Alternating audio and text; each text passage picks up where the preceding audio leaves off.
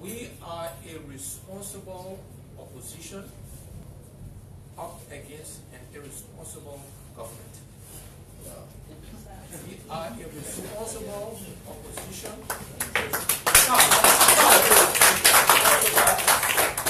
Government. The people of District 15 have spoken. The people of District 15 have elected Tilia Ure as representative. It is unacceptable for the President of the Republic of Liberia, the President of all of us, to declare that any citizen will not win election under his tenure. That is the utmost irresponsible remark of the leader of a democratic country. We will not stand idly by and accept those threats. We will be peaceful in our opposition to those threats. But he and his party should be assured that we will stand for our rights, our hard fought for rights.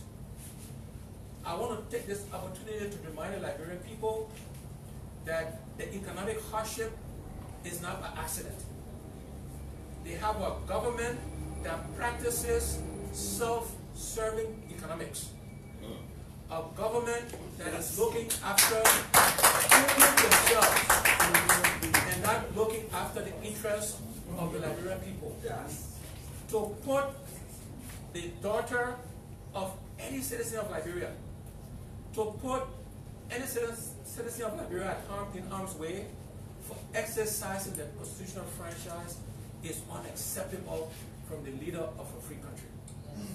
So I want the Liberian people to know that on behalf of my colleagues in the CPP, collaborating political parties, on behalf of the Lieutenant National Congress, we stand shoulder to shoulder with Representative-elect Tilia Ure.